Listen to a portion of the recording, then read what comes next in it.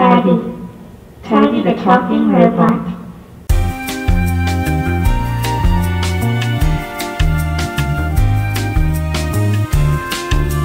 So Tagi, a lot of people are asking, what is your favorite artifact at Discovery Park of America?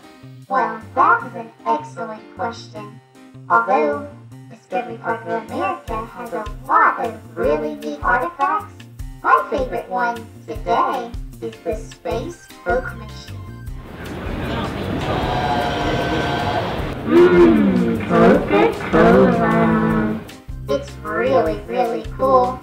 And they even have a Diet Coke in there. Tagi, being a robot at Discovery Park of America sounds like a really cool job, but what are some of the hardships that you go through every day? Well, that's another good question, Katie. Some of the struggles, well, I can't really move up any stairs.